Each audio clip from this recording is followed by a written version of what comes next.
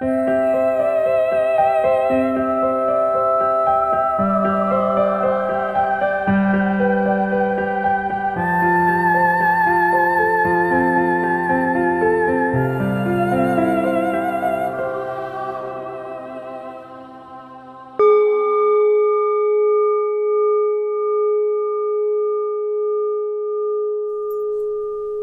offer you compassionate greetings in a moment that has displaced many in several countries due to the unforetold effects of an earthquake.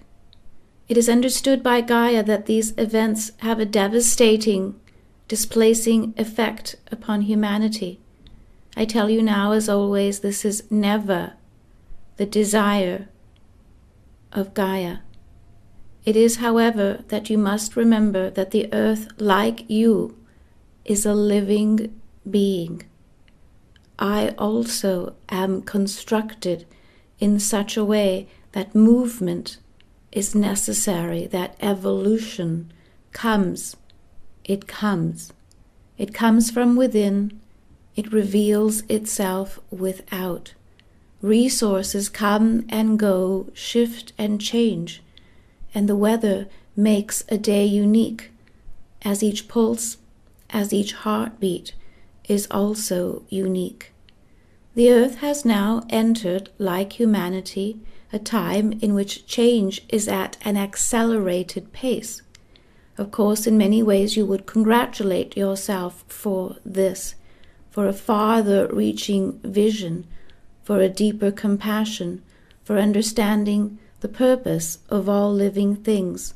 And yet, as change continues to escalate, it will bring to you certain situations that you must also learn to master, or at the very least, to make peace with. The time now for the earth to shift and to change will continue to grow, to escalate.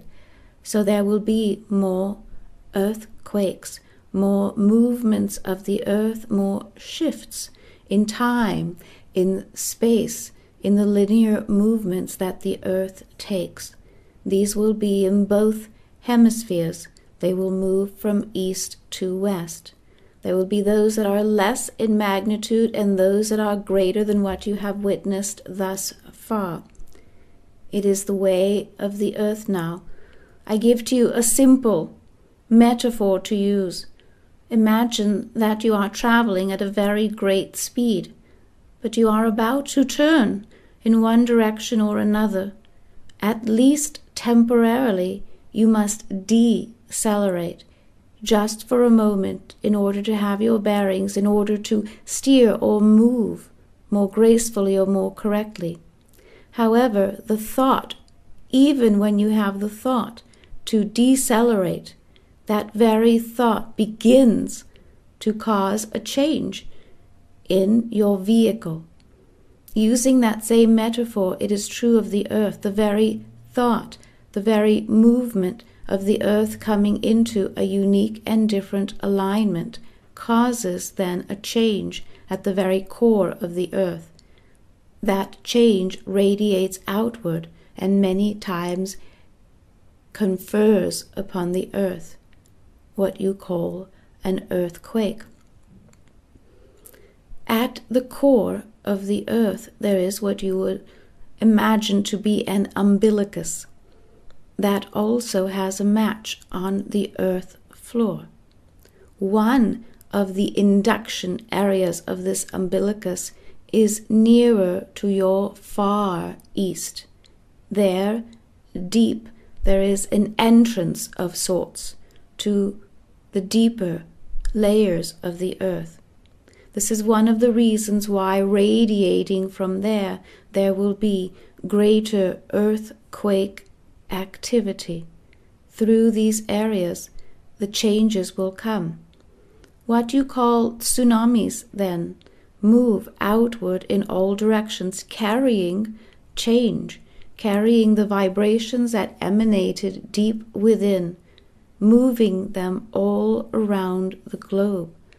So it is not simply water that is being displaced in the form of a wave, because an earthquake has taken place. It is energy that is moving, adjusting, and shifting in all directions. I tell you now that this earthquake was not caused by those that would consider causing the earth harm in order to control the earth or its population. It is one of the theories that is put forth at this time, as it always has, be it those who make their way on planet or off planet. It is a natural event with a natural and beneficial cause and effect, regardless of what it will look like. To predict future earthquakes is difficult. It is difficult to say what way energy travels. It travels. It moves in all directions. It is difficult to say when a change has been enacted in the core of the earth exactly where it will erupt upon the earth, or whether it will come through a volcano or through an earthquake. I tell you that this year, your 2011 year, will have more earthquakes than other eruptions, and that they again will be of both hemispheres. And now I say to you that the energy moves then to the west, so it is to be considered that it is likely that on the northern and western hemisphere, that is the next likely place. What can you do for yourself or for the earth is to measure yourself by the earth. Measure your day, measure your pulse, measure the heartbeat to be in sync with the earth. Just as you have attuned yourself to the pleasure of listening to the sounds of the whales make their song, because you believe that in some way it has a beneficial effect for you, I will tell you that the earth also makes a sound, a song, a hum of a particular and fluctuating frequency. Where you can attune yourself to this, where you can have it near enough to you to hear it or to feel it, it will place you a little bit more in tune with the earth. I tell you that you will feel the earth, Gaiya, speak to you, with you, softly, gently, perhaps even abruptly. It is a way to stay in tune and in measure with the earth. It is not a guarantee of premonition. It is not an early warning system. It is communication. It is depth. It is acknowledgement to be one with the earth in the ways that you can. The earth is not now or ever in wrath or in angst regarding humanity. Earthquakes are not the result of what resources you have used, taken, given, usurped, or mismanaged. These are readily for humanity, and you will move and shift and change, and the earth, as you already know, can remake these, can remove these, or restore these. It is a time, then, for you to recognize the acceleration of change, of hope, of faith. It is time to reconfigure what you can. It is time for walls or barriers or boundaries to come down. Where you can do this within your own being, whether it is with your thoughts or your feelings or your life's direction, so much the better. In terms of preparedness, you are prepared. You are prepared for this and for this time, as you always have been. Therefore, remind yourselves of that. Be most present in your life, in your bodies, in your day. Do not imagine that others will prepare for you, but imagine, know, that you already are prepared, and that you are prepared to be of assistance to others, as you have always promised that you would. Earthquakes are not occurrences of every day, but You have come into a time where they will be sparsed by weeks and months rather than years.